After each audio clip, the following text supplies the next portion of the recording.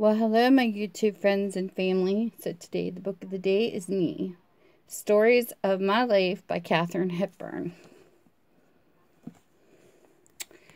At long last, Katharine Hepburn on Katharine Hepburn. In that intimable Hepburn voice, witty, intelligent, candid, immediate, she tells us the stories of her life. And when I say stories, I'm afraid I mean flashes. That is, no, the other thing. And takes us back to her childhood, into her family life, to her early days in New York and Hollywood, through the ups and downs of her career, into the sanctuaries of her private life.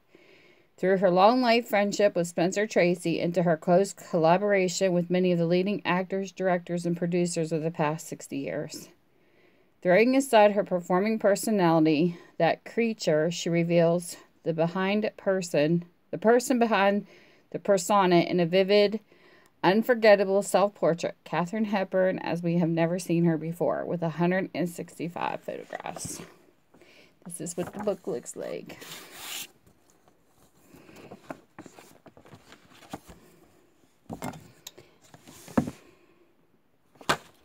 And then this is the inside of the book.